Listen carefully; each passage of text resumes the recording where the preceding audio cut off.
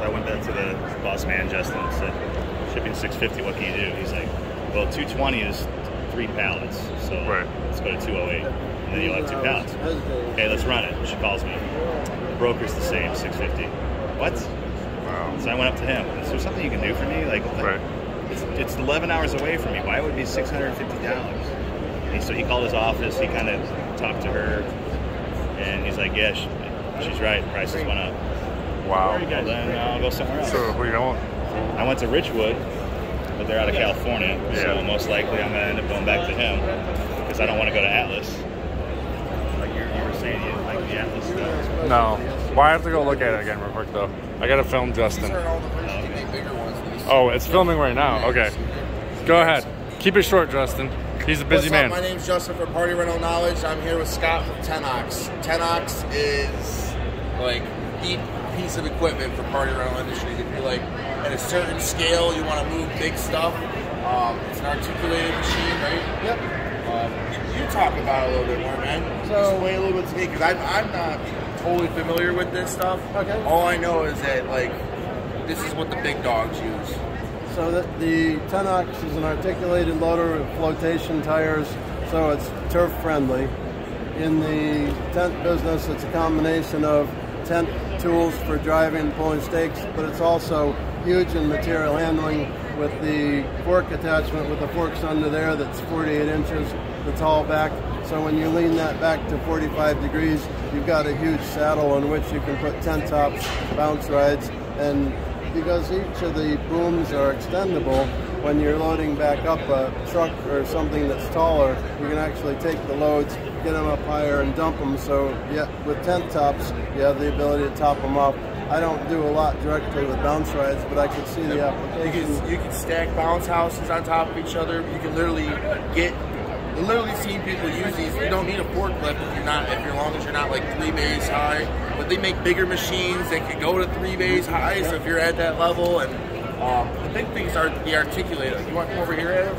This is like this doesn't ruin grass. Like we used to use a ditch witch, and like you just gotta be careful when you're turning. You know what I mean? Baby it. Where the articulation doesn't tear up the grass at all. You guys, you might have with Avant pretty much too, right? Yep. So Avant makes this. So the question is, does Justin fit in the machine? Do I fit in the machine? Well, let's see. Good question.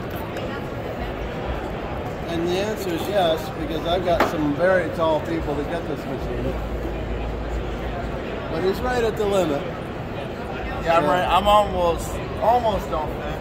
So there's one other attachment that we're working on for the structure companies, which is for moving their larger fabric.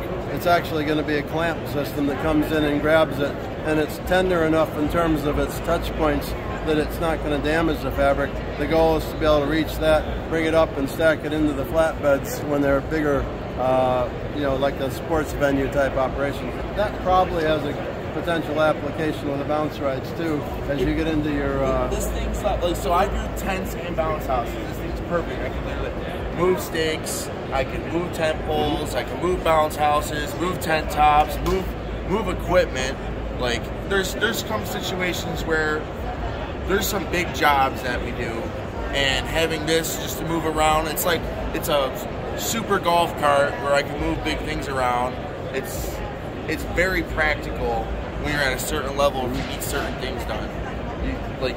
It's a stake driver. It's, you know what I mean? It's you can put tents up with it. You can take tents down with it. You can move bounce houses with it. You can what other attachments do you have? Forks you have. I mean, what we have here is the forks. We have the stake driver, stake puller, center pole push. We have there's a stake puller too. Yep, and you have the ability to hook the front end up to your trailer, so you can pull the trailer up into a field or a place where a truck might not go.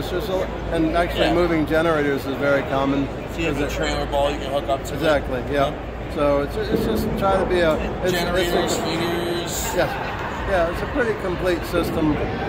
Typical tent company buys a suite of tools.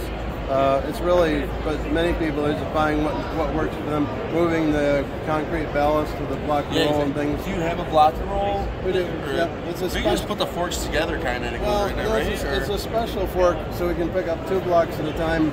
but the fork is wider and flatter, so when you pick it up, they're not falling off the forks. So it doubles what a blocker roll cart can do, pretty much. And it's a short and no fork. labor. It's a short fork, so you're not running into the blocks behind it as you load. Oh, that's awesome. Yeah. So that's basically it. That's interesting. But thank you for your time and letting them take a look at it. I know. I like 10Ox, man. Do you drive this on a field? All the time. Not a field, like a turf field? So one of the places this is very popular is when they're doing the university graduations. They got 3,000 chairs for, Cornell or somebody like that. This goes right on the artificial turf field. That's what I'm saying. This would be perfect for like no stadiums. Yeah. Okay. This is awesome.